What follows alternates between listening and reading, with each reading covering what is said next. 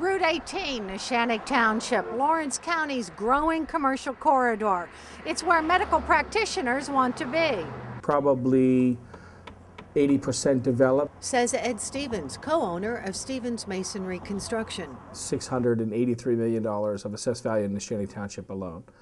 And most of that is what you see on 18. And with that comes a lot of development. And a lot of construction work.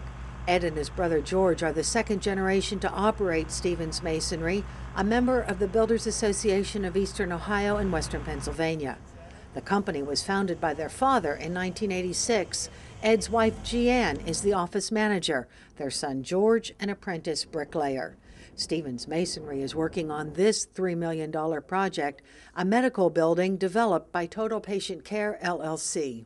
You really do need to have some cohesiveness in the medical community here, and this is the beginning of it. Across the street, Stevens Masonry is working on this dental office. There's lots of skill in this skilled trade.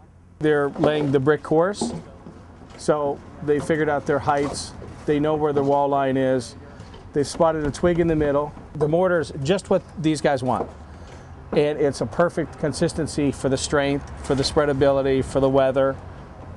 They spread, they furrow, cut the mortar off. They're laying brick to the line. Ed Stevens was the first masonry contractor in the region to graduate from the International Masonry Institute. He says quality craftsmanship keeps Stevens Masonry ahead of its competition and at the forefront of green construction. Masonry's been green for centuries.